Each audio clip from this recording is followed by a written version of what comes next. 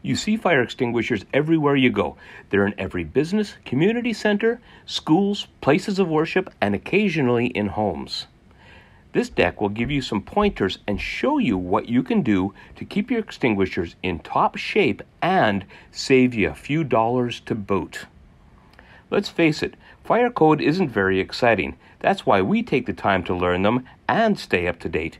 If you have questions, we have the answers.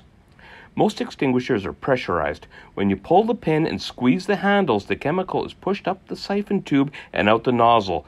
That's why they should be held upright. Quick checks will tell you if the extinguisher will work. Is the seal and pin in place? Is the gauge in the green? Or is there any other damage? Look for dents, rust, or corrosion. You don't want the extinguisher to rupture. It's a pressurized vessel and the contents could come out hard and fast.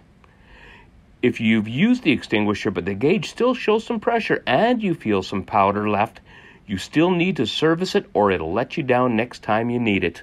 Dry chemical extinguishers are by far the most common. They can be used on wood and paper, fuels and oils, as well as electrical fires. They're very versatile. Extinguishers have different classes. It's okay to pause the video once in a while. I'll wait. There's a lot here, and yes, some metals do burn. Extinguishers have pictograms to tell you what types of fires they are designed to fight. Some extinguishers are very specific. If you have some unique hazards like welding areas, computer rooms, or electrical rooms, you will want to ensure the extinguisher is still suited to the hazard. When using an extinguisher, pull the pin, aim at the base of the fire, squeeze the handles, and sweep back and forth. We offer on-site training.